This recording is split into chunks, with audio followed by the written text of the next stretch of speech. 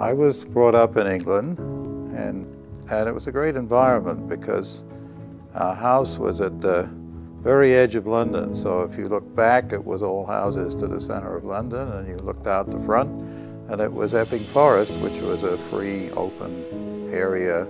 But I think it was just a freedom to explore and do things on our own. It was a good environment for somebody growing up and discovering things for themselves.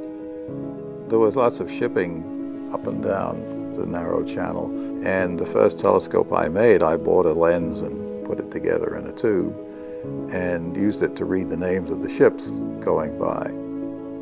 We can find in nature often engineering solutions that may be able to solve the problems that we're working with. So it's both the fundamentals of how the universe works, but also in engineering how to build stuff. Nature has evolved honeycomb structures to make stiff, lightweight things, and that's very useful in a telescope mirror. But the thing that was the surprise when we first started using space mirrors on the ground was that the images were good. And so nobody had anticipated that the lightweight structure would actually make better images. And so we realized that if we were going to make bigger telescopes, that the best way to make them would be as a big honeycomb structure. The people who are going to make the scientific discoveries, right, are the next generation and the generation beyond that. There's many decades of use from these instruments.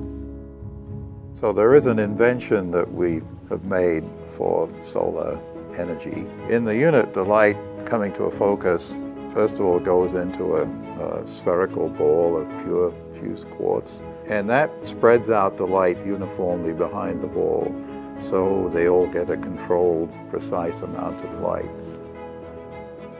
So I think it's easy to be pessimistic about what the future is with climate change, but I think on the other side, it's pretty clear that by intensively working on things like solar and wind, that we are likely to find solutions which will make renewable energy economically completely viable and the preferred source. But there's a great opportunity here, if you like, for young people to get in and find these new innovative solutions, and we certainly desperately need them.